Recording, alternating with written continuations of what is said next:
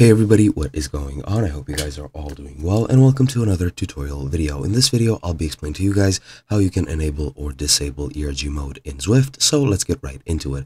Now, ERG mode is a mode in Zwift which you can use, which basically alters the way you use your bike. Now, whereas sim mode is a simulation mode where you ride your bike, and depending on the virtual environment you are in, it will change the gradients, air density, etc., to make your biking more difficult. For example, if you're on an incline, it will make you ride slower or pedal with more force to actually move your bike. Now in ERG mode, what it does, it basically just makes you hold the wattage, or pretty much just makes you pedal at a certain intensity, not faster, only harder, or as I've said, with more force.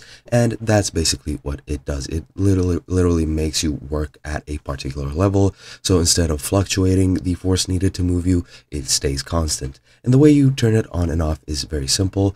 You can just use the toggle or use ERG mode button, and it is on your hotbar, toolbar, call it whatever you want, and you can do it very easy. You just need to get your toolbar up by clicking either the up arrow or clicking your mouse near the bottom of the screen, or you can just swipe up on iOS and Apple TV and it will let you access this menu, and the ERG mode button will be present there. As you can see here, this third icon from the left is the ERG mode on or off button, and you can turn it on or off very easily via that. And that is pretty much it. Hope you guys enjoyed, and I'll be seeing you guys next time.